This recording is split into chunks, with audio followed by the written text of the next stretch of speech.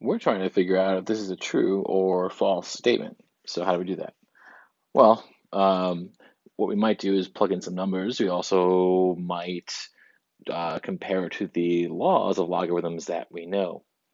Let's try to first pick some numbers and plug this in because this is the log or common log of the base of 10.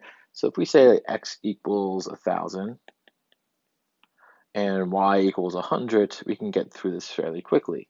On the right side here, that would be the log of 1,000, which is just 3. 10 to the third is 1,000, and the log of 100 is 2. 10 squared is 100. That would mean this side equals 3 over 2. But on the right-hand side, we'd have the log of 1,000 minus 100, or 900. And if that's not 1.5, which is not going to be, right, because 10 to the 1.5 is not 900. 10 squared is 100, so 10 to the 1.5 is going to be less than that.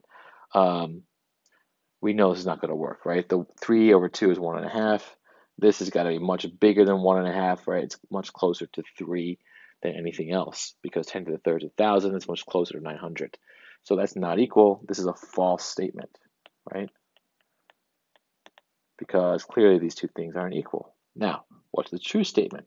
The true statement that they're playing off of here is that the log of x minus the log of y equals the log of x over y. That does work. All right, so I hope that helped.